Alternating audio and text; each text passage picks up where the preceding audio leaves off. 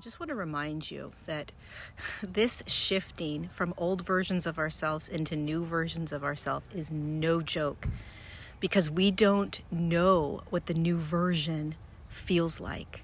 We don't know that this new version of us is going to be able to hold us and bring us more joy, more peace, more abundance, more love, right?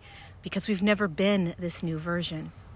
So if you're finding yourself right now fearing what you are being asked to step into, doubting what you are being asked to step into, having some stress or anxiety over what you are being asked to step into by you, trust and remember that this is you inviting you to step into something brand new that you've never felt or experienced before, but it is absolutely unequivocally for your highest good. So trust it all.